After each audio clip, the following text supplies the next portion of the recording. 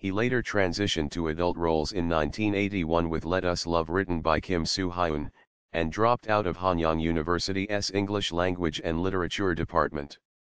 Kang drew popularity when he starred in the family drama Under the Same Roof in 1986, but became best known for playing Dal-soo in the single-episode MBC Best Theatre, which used his character to satirize the social issues of the day. The Trial of Dal-soo reached 25.7% viewership ratings, the highest in the anthology series history.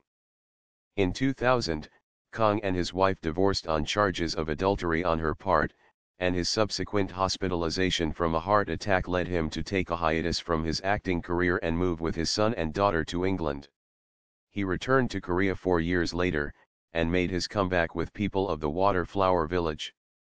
Kang is also an author of computer books for beginners, and in 2004 he published My God, a memoir about his life as a stay-at-home dad in Birmingham.